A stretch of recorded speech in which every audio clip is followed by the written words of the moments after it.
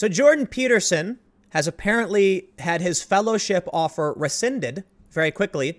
And I think it was because he called them like sniveling cowards or something, which I don't know exactly what happened. I saw a tweet.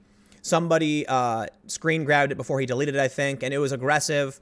Again, we'll read this story to figure out what's going on. But if we have time, I have another story about Joe Rogan I want to talk about because it's a decent criticism, but there's a ridiculous bubble problem. This is a Slate story. Slate's pretty far left, but we'll read about Jordan Peterson, see if we make it. A controversial Canadian academic who once called on women to stand up against their crazy harpy sisters, oh my God, has had the offer of a fellowship rescinded by the University of Cambridge.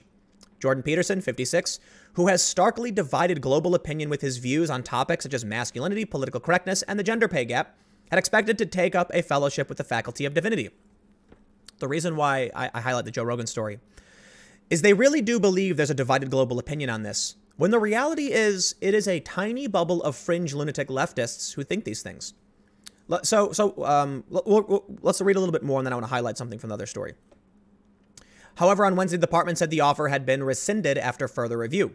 Peterson, a clinical psychologist and professor of psychology at the University of Toronto, started to earn global headlines in 2016 when he spoke out against so-called campus culture wars, where he claimed social justice warrior left-wing radical political activists were running rampant. They are. They also talk about how he opposed Bill C-16 and said that people will eventually or could potentially be arrested for misgendering someone. In the UK, they are. Was Jordan Peterson wrong about either of those things? He wasn't. So, of course, Independent, which is pretty left. Independent doesn't do a bad job. I will say this. They definitely reported on Antifa being labeled as an extremist group. So they do lean left, but, take their bias into account and give them credit where it's due. In his first lecture, Peterson, the author of several books, said, there's a difference between saying something you can't say and saying that there are things that you have to say, he told a public debate on the topic. I regard these made-up pronouns, all of them, as neologisms of a radical PC authoritarianism. I'm not going to be a mouthpiece for language I detest. For language I detest, he would say. On Wednesday, a spokesperson for the University of Cambridge confirmed the offer had been revoked, but refused to provide any further explanation. We can confirm that Jordan Peterson requested a visiting fellowship. An initial offer has been rescinded after further review. This is kind of a follow-up. I should have done this video first. I didn't. On my main channel, I talked about Jordan Peterson's book being banned by a New Zealand distributor. And this shows you the power of the fringe left and the weird views that they hold. While they are a ridiculous fringe minority bubble, the reality is they've infected powerful areas of society or have just terrified certain industries and institutions. Now let's talk about this. Following the Joe Rogan podcast, I received a massive outpouring of support from the mainstream left. People who didn't want their identities revealed, or didn't explicitly say anything, but I'm not going to reveal some of their identities, because they don't want to lose their jobs. Let's pop over here. Joe Rogan's Galaxy Brain. How the former Fear Factor host's podcast became an essential platform for free thinkers who hate the left. I'd like to point something out. Joe Rogan is almost a socialist. I've talked to him about it. I'm pretty sure it came up on the podcast. He asked me about universal basic income. I am no fan. I understand that some people feel it's contradictory because I was willing to donate to Andrew Yang. It's more complicated than that, but we're not going to talk about that. I just wanted to make sure that was clear. I'm disclosing that whenever it comes up. But Rogan is very close to being a socialist, believing that, he's to the left of me. I'm center left. These are policy positions, not ideologies. It's not that people who hate the left, it's that we don't like your religion. Okay? Let me spell it for you. I believe in left-wing policy, including civil rights policy, but your religion shouldn't be allowed in my policy. Yes, I understand there's a difference between the ideology and an actual dogma of religion, but it's dangerous when you have people who believe things that aren't based in reality and want to impose law on these things. I don't care what your religion is. America is awesome. Can I just talk about how awesome America is? First of all, Bill of Rights. Wow. Founding Fathers, you guys killed it. You could have done a better job in clarifying the Second Amendment for sure, but I still think you did a pretty damn good job. However, what we have now is in a fringe authoritarian left that is part of a dogma, right? It's these people who just want to adhere to the authoritarian group. They're pro-war. It's really weird. They believe that certain words are offensive and shouldn't be allowed, and they have nothing to do with what true left libertarian or liberal positions are. However, these fringe groups, people like Justin Peters who live in this bubble think it's true. I want to point something out. Justin Peters' article here, it's actually a fairly decent criticism of the Joe Rogan podcast. He talks about, as I said to Dave Rubin in the interview I did with him recently, we could do with a pie in the face every so often. I mean that metaphorically. That you can't just be in a bubble of people, singing your praises and talking about great things all day because you'll never improve. You can't see all of your blind spots. You do need criticism. So I read this, and I think there's some really great points brought up in it. So I actually you guys should read it. It's not bad. But I will say this. It's clear the bias is there. It's clear this person is in a tiny bubble. I don't want to deviate too much from the Jordan Peterson story. We'll get back to it. But I want to focus on one important thing at the end of this article. Clearly, the article talks about me because I was on two of some of the most high-profile episodes Joe's ever done. I am extremely grateful for that. Alex Jones being the most.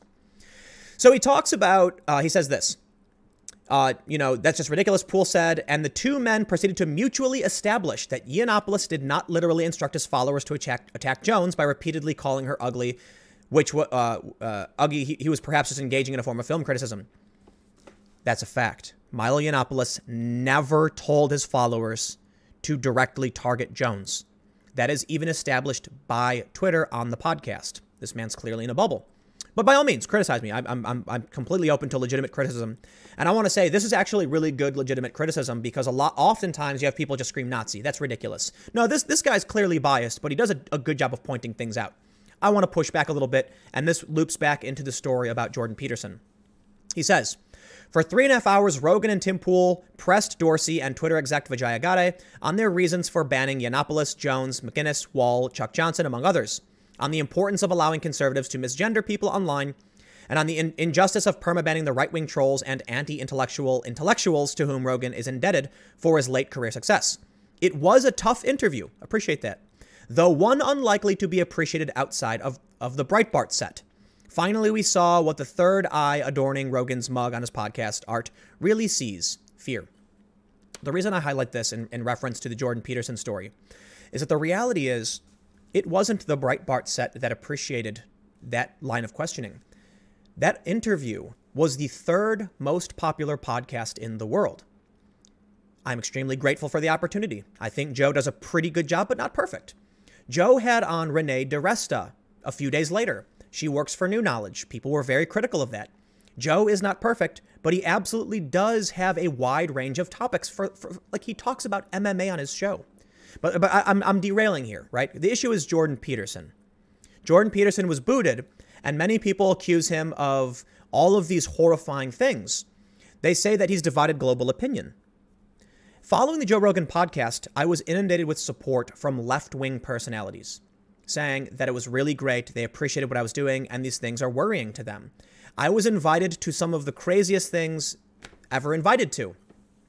I've had pro skateboarders who tend to be progressive and on the left hitting me up and offering me free gear, telling me to fly up because, I've been a skateboarder most of my life. So I had all of a sudden these people were like, oh my God, I found out you were a skateboarder. That was so cool what you did on Rogan. You definitely got to come skate with us. And I'm like, oh, it's so cool. I'm probably not going to be able to because this is my, I work on this. I don't have time to go off on these adventures like I used to.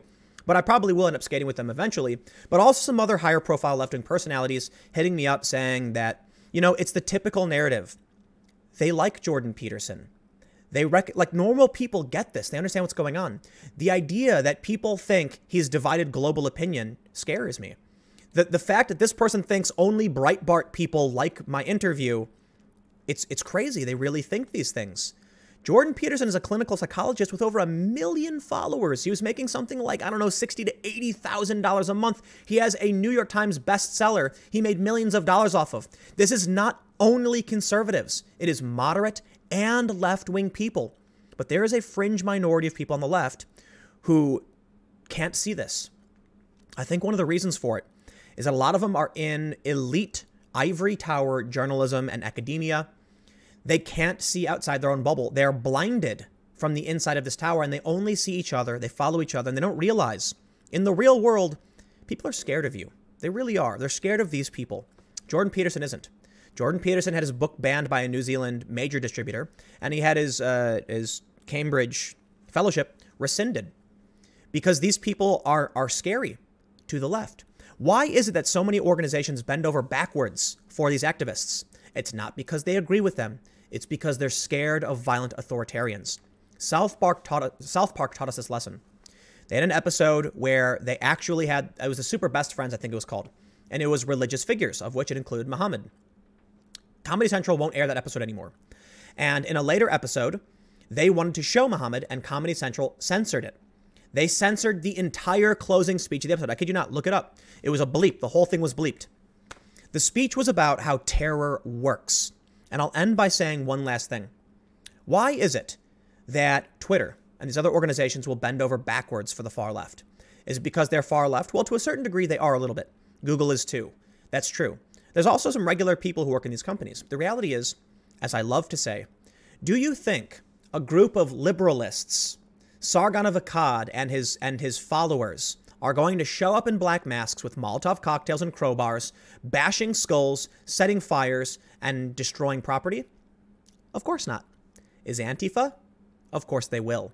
So who do you think they're going to bend over for? The police can't stop Antifa when it's a flash mob. They can't. They can come in after the fact, but even then they show up at Berkeley and committed, like $100,000 worth of damage because Milo was going to speak? So of course they're going to bend over backwards for the fringe lunatics who are violent. The reality is most Americans don't like this, even people on the left. However, I will also throw criticism to those on the left who refuse to speak up and just hide.